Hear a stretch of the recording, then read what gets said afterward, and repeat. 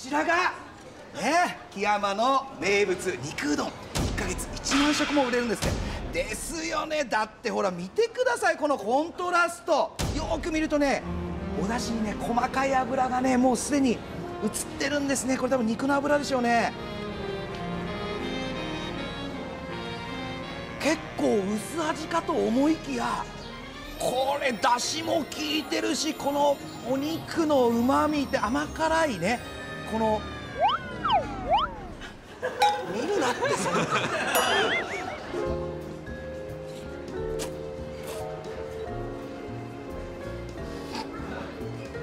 九州独特のね、むにゅっとしたもちもちとした感じだけどもしっかりコシもあって、これはうまい、最高。さあマークどうぞ。ちょっと待って、これうまいね。お、いいねいいね。むせちゃった。でもっちり感が残ってますのでうまい。しかもスープがさっぱりしてます。飲んでないちょっと練習でお願いしますね。ここからはただひたすら食べるのみ。全員が完食しなければサイコロは振れません。めっちゃうまくないですか。はい、というわけで木山の肉うどん全員完食。美味しかったですか。さあでもこれで終わりじゃないですよ。もう全然満足しちゃってますけども、まだまだですよ。1回の表終了ぐらいの感じですか。結構もうだいぶ来てる。もういい感じですね。確かにね。じゃあ最初に完食した沢柳くん、はい、振ってください。任せてください。はい。お願いします。さあどっちがいいどっちがいい。いや1やろ。1。おい1。お強気やね。おい。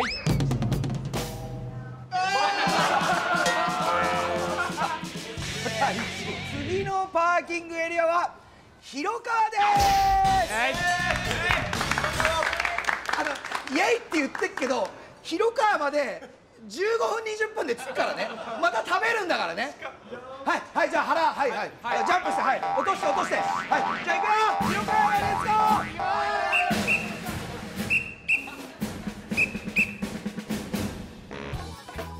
今回は完食のご褒美としてポスターを貼ることができます。 OK、 それでは木山完食。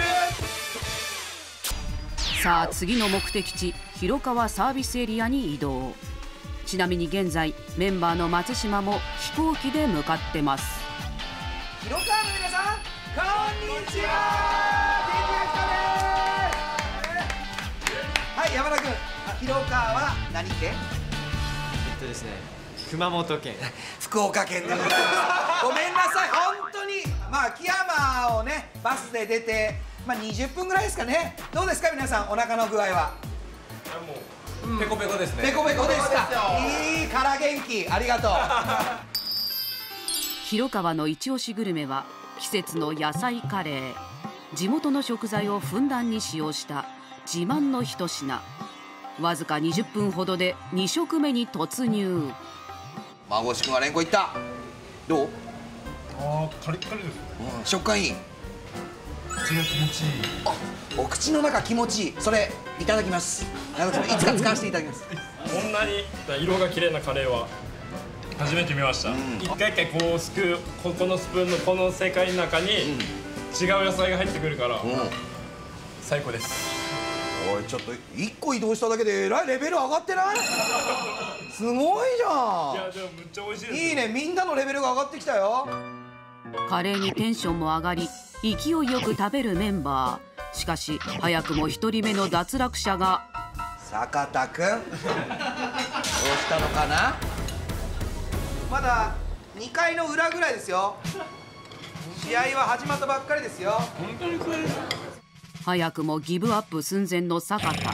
メンバー1の小食男にこの後奇跡が。仕方ない。かっこいい。沢柳男やね。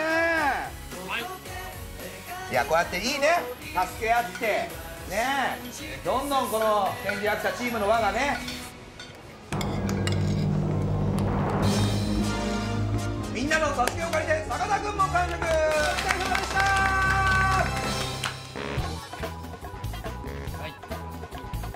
広川サービスエリア完食です。さあ、運命のサイコロいきましょうね。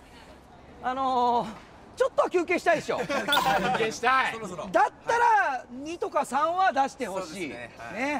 じゃあサイコロ振ってもらうのはさっきね、みんなに助けてもらった坂田君。頼むぜ。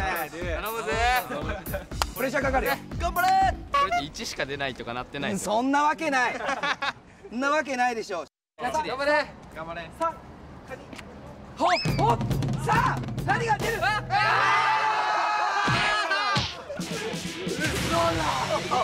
ジか。ということで、広川サービスエリアの次は山川パーキングエリアです。